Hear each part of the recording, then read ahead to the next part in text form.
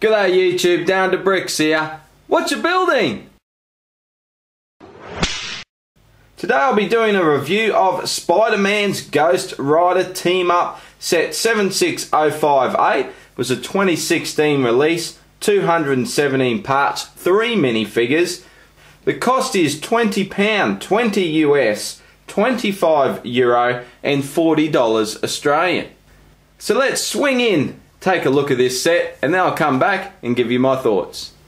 Well, no introduction needed here, and I actually don't think we even need to have a close look at this minifig because how many times have we seen this Spider-Man before? But the highlight is the new handle piece and the new web mold. And I've always liked the white rope piece that they used for the web in the past so we could have Spidey swinging on in. I do think this is an awesome addition and a great piece to be setting up some different scenes with Spider-Man.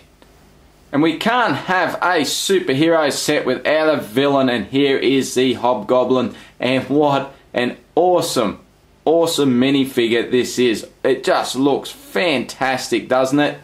Check out that face print, that is just an awesome job from Lego. A better look at that jagged cape, very nice piece. The alternate face print is just as good. And we get some very nice printing on the rear torso with Hobgoblin's little man bag. And to finish up, the star of the show, Ghost Rider himself, and how cool is this figure? I must admit, I'm finding it extremely hard to decide which I like better, Ghost Rider or Hobgoblin, because I really love the Hobgoblin, but I think I'm just going to have to edge it out to Ghost Rider just because it's Ghost Rider.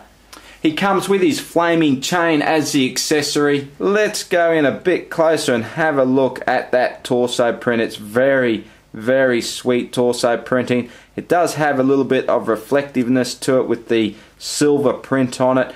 Very nice. But the hair piece, the face print and the hair mold, just have a look at that. I mean, how cool does that look? That is very nice. So the head and hair piece is all one mold, so you can't remove the flaming hair. And here we can have a look at the awesome torso printing continues on the back. Let's start with Hobgoblin's glider. Now there's nothing too much to this. It does have some nice details. Of course we do get flick fire missiles, as you can see there. And a quick look at the back. One of the play features of this set is to place the glider on top of the lights and use the jumper to launch Spider-Man to knock down Hobgoblin. We do have some stickers to highlight this corner build, which I actually think are very nice stickers. So we get some street signs, newspaper vending machine stickers,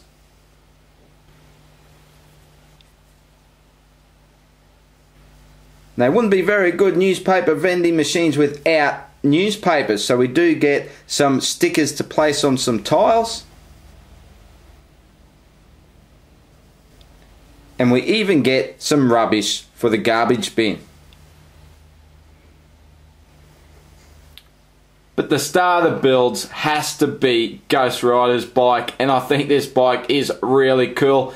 Awesome with the flame pieces. The black Nexo Knight shield on the front is a very nice touch. There's some great details on the set, and I just think it was a very clever design from Lego. A nice big fat tyre on the back, and it's just a cool look. But it's not a watch a building review without a comparison, so let's find something we can compare this to.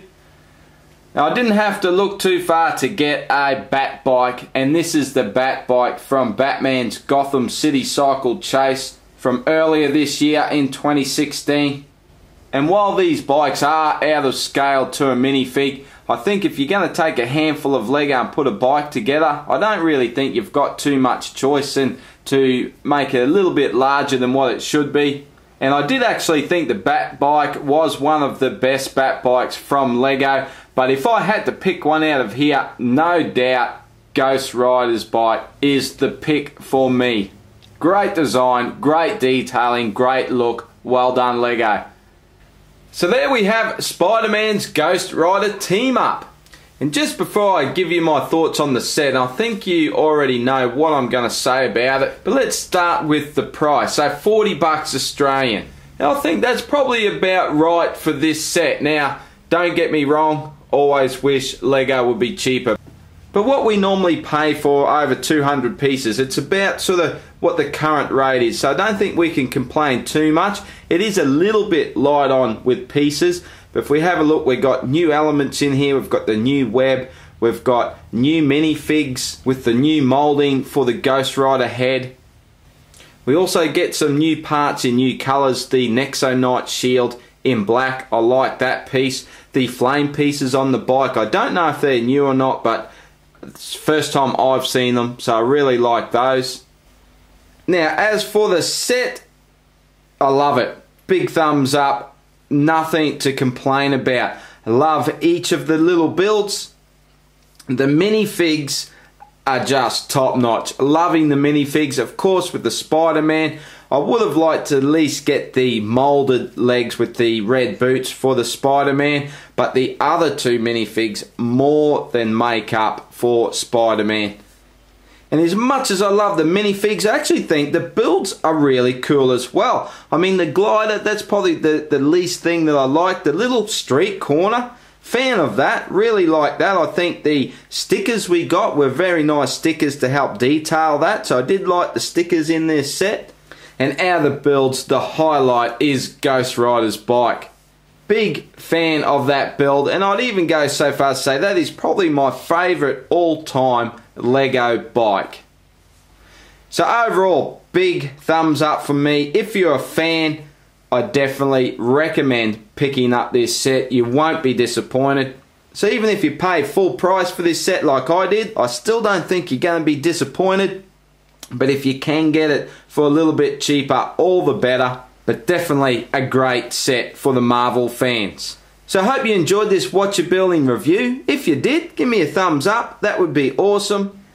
If you love your Lego, hit that subscribe button because I got stacks more for you guys. You can also check me out on Instagram at DownUnder. But thanks for watching, and I'll see you in the next video. Bye for now.